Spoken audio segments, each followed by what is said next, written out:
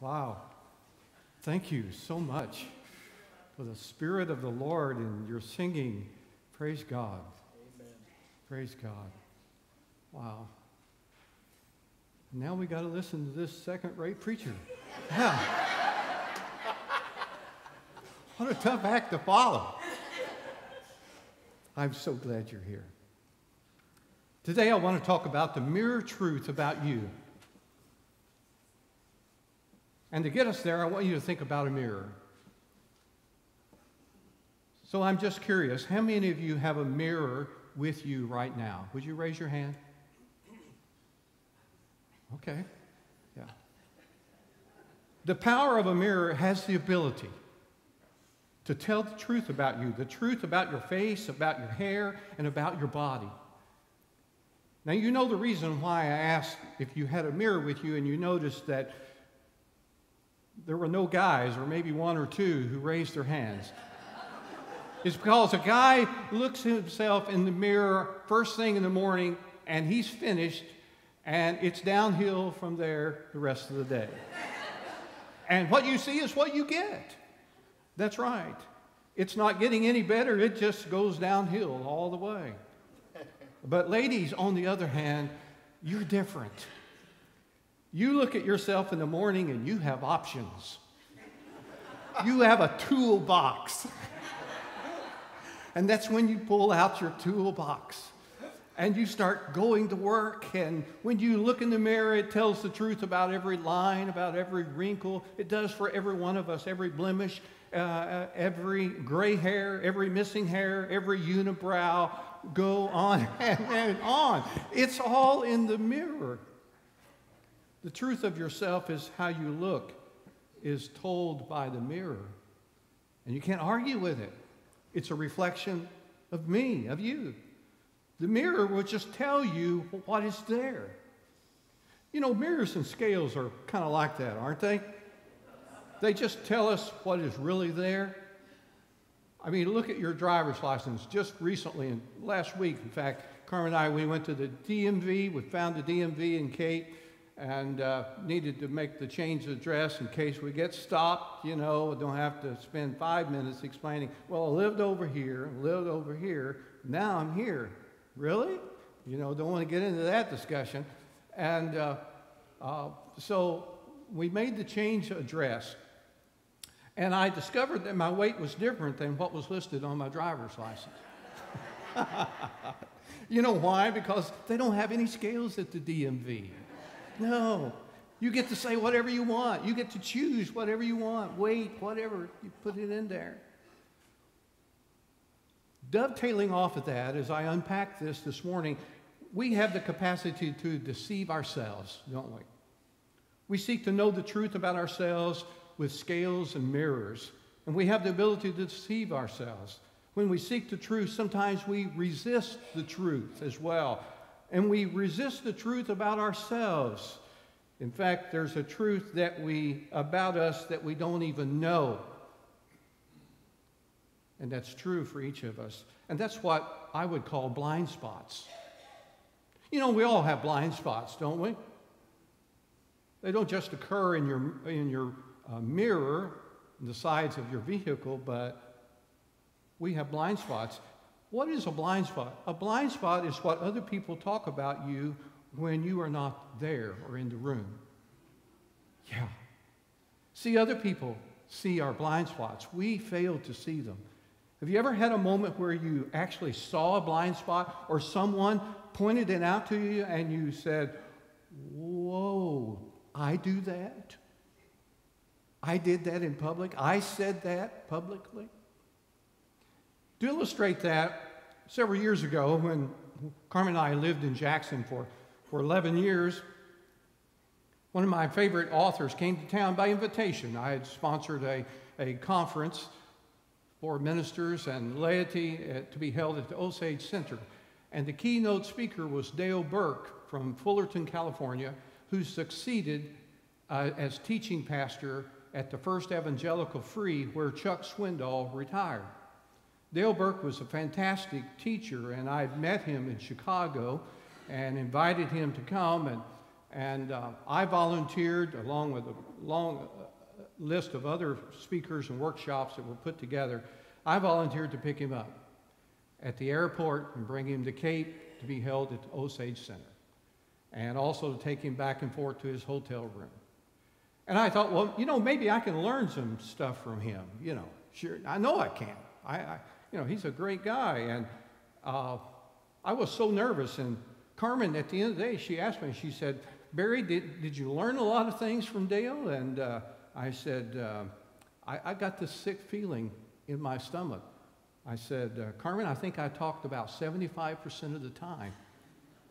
And she said, and I went on, I said, I didn't ask any questions. And she said, Barry, you need to be more self-aware than that, and you should apologize. So the next morning when I went to the hotel and I picked up Dale Burke, and he was ready for the day to give his presentation, and I said, Dale, I'm sorry. He said, what do you mean? I said, I owe you an apology. I realized that I talked yesterday about 75% of the time. And he said, no, you didn't. And I said, I didn't? He said, you talked about 95% of the time. You see, blind spots are all around us. We don't even know they're there. I don't know they're there. When someone is a big talker, they don't even know that they're dominating the room, that they're filling in sentences. I'm a professional, and wow, it gets me when people want to talk for me, when I feel like I've got a few words to say myself, and invading personal space. When someone finishes your sentences for you, you know that there are blind spots. Other people have a way of dropping names in conversations. Oh, I know so-and-so. And the reason they're doing this is they don't know they have blind spots. John Ortberg said that the truth about you is that you don't know the truth about you. And that is profound. This is so simple. This message, as we unpack it, is so simple for us that we could easily trip over it and miss it. And I don't want you to do so. So my task this morning is daunting. So before we talk about the truth about you, let's talk about the truth about God. When we understand, ladies and gentlemen, the truth about God, that's where we find the truth about us. He said, I have searched you and known you. The all-knowing presence and everywhere presence of God. And if you're taking notes, you might want to add these three things. The first truth you need to know about God is that God knows you. And secondly, God pursues you. And thirdly, God has a plan for you. Very simply and straight up and straightforward for you. You see, first of all, God knows you. As the psalmist found out, it was a song of celebration that wherever he went, God knew him and he knew every detail of his life. That God could be far from him, but yet he was near with him. That's hard to comprehend. And sometimes the most overused phrase that we have in our culture today is, nobody understands me. Yes, someone understands you, Almighty God. He knows every dream, every desire. He knows every fear, every frustration. He knows all your habits. He knows all your hang-ups. He knows your beauty marks and your warts too. He knows everything about you. God knows you better than you know yourself. You see, the outer you that we put in front of the mirror and onto the scales is what everybody sees. It gets all dressed up and applauded and whistled at and ignored, and the inner you is invisible. The inner you is always free to choose. The outer you is measured and laughed and weighed and chemically analyzed. The inner you has a unity and a mystery that's really staggering. The outer you is temporary, but the inner you is eternal, forevermore.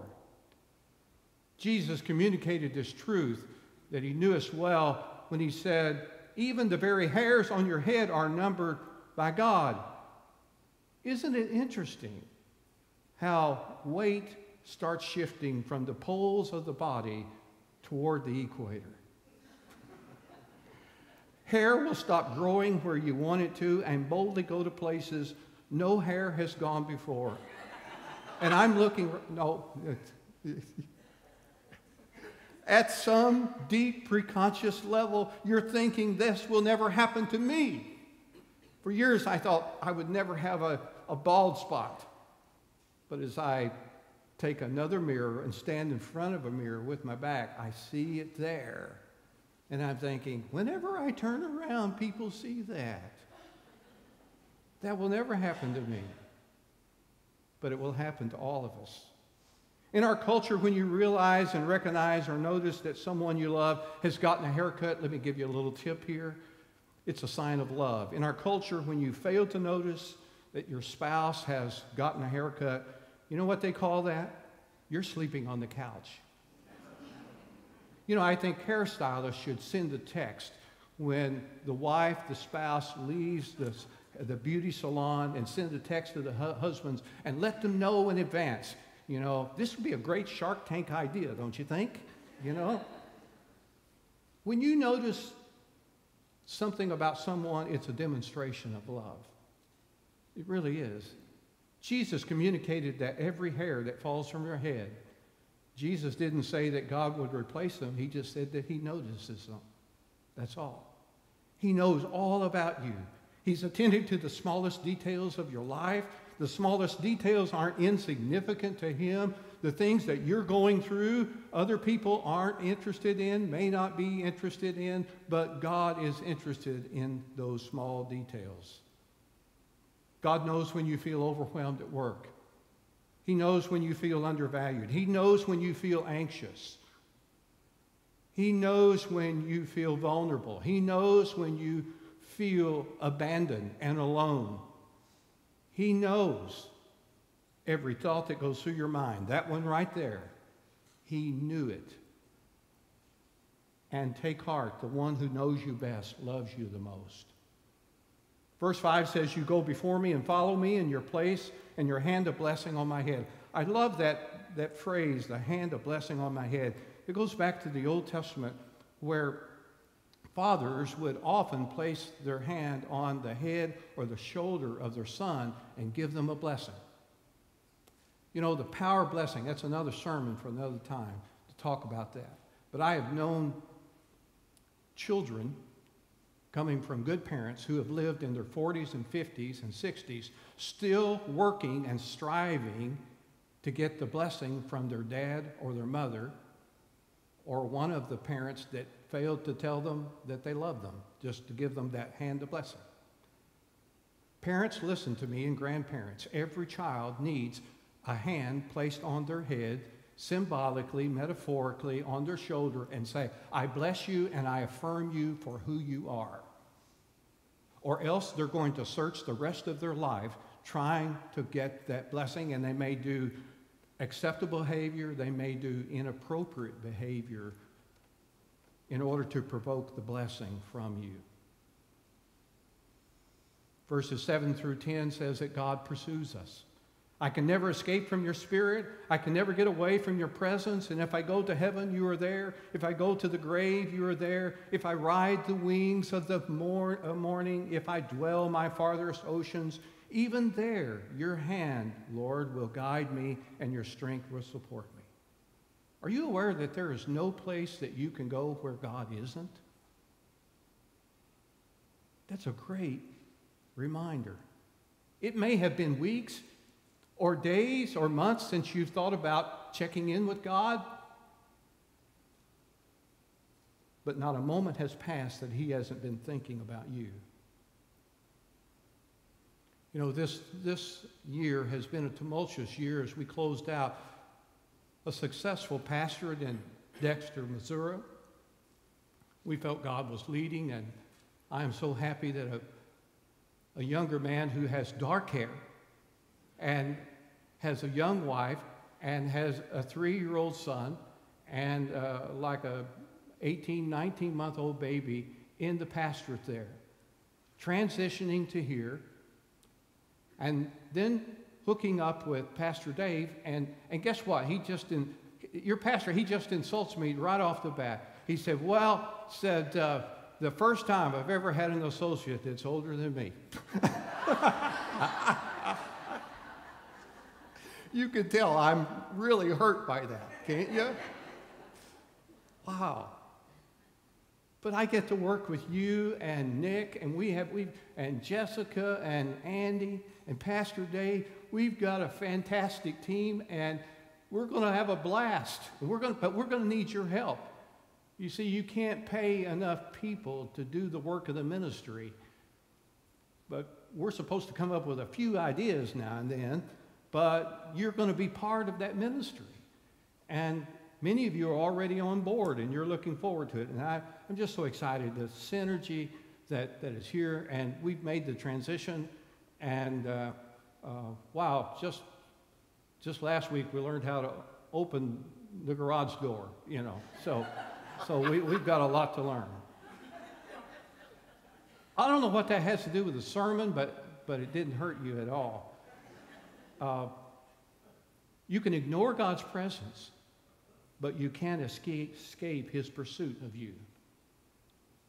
Let me say it again. You can ignore God's presence, but you cannot escape his pursuit of you. God's pursuing you even when you're at your worst. Even in your rebellion, God is pursuing you. Even in those moments of anger, God is pursuing you. The Son of Man has come to seek and to save those who are lost, and he's in an all-out rescue mission. And it doesn't mean those who have not made a profession of faith, but sometimes as God's people, as Christ followers, we lose our way, don't we? I've lost my way. I'll admit it. I don't know about anyone else, but I'll admit that I've lost my way, and God came to my rescue. And as a follower of Jesus, sometimes we become spiritually unresolved. But God never stops pursuing us. And why does he pursue you? You need to figure out why he's chasing you. And when you figure out why he's chasing you, then you'll know how to appropriately respond to him. You see, when we get confused about why someone pursues us, it's revealed in our response. We live in a difficult, tumultuous world where anxiety is high. Every day is new. We're not sure what is happening and going on. And most people, I have learned in my life, are very basically insecure. That's right. And so we need to come alongside and give a high five, a fist pump, and a splash, and you know, and say, I care about you and I love you, and I just want to remind you that, you know, God's in control of this world that we live. I sense that there are some of you here today who need to hear those words, that he is with you. And he promised in the Great Commission, he said, go ye therefore and make disciples of all nations, baptizing them in the name of the Father, Son, and the Holy Spirit, and teaching them to observe everything that I have commanded you. And listen closely, always, always, I will be with you to the eons of time. He's with you, ladies and gentlemen. He'll see you through. I know. I won't tell you about my personal struggles in my life and what Carmen and I have been through, but we've seen just about everything, had it said about us, done to us, you name it, but by the grace of God, we are standing on our feet because God is in control. And is it okay if I ask the Methodist Church to say amen? Amen. Amen. All right. Father, I thank you for your word. And I thank you for what you have promised. As we look at you, you are the mirror for our lives and the mirror truth. And I pray this in the name of the Father, Son, and Holy Spirit. Amen. If at any time you have questions concerning baptism, membership, a closer walk about developing your personal life, I think that's key. That sets up the spiritual life as well, that you grow personally. Then contact Pastor Dave, myself, or any of our staff, and we'll be happy to go on a personal journey with you.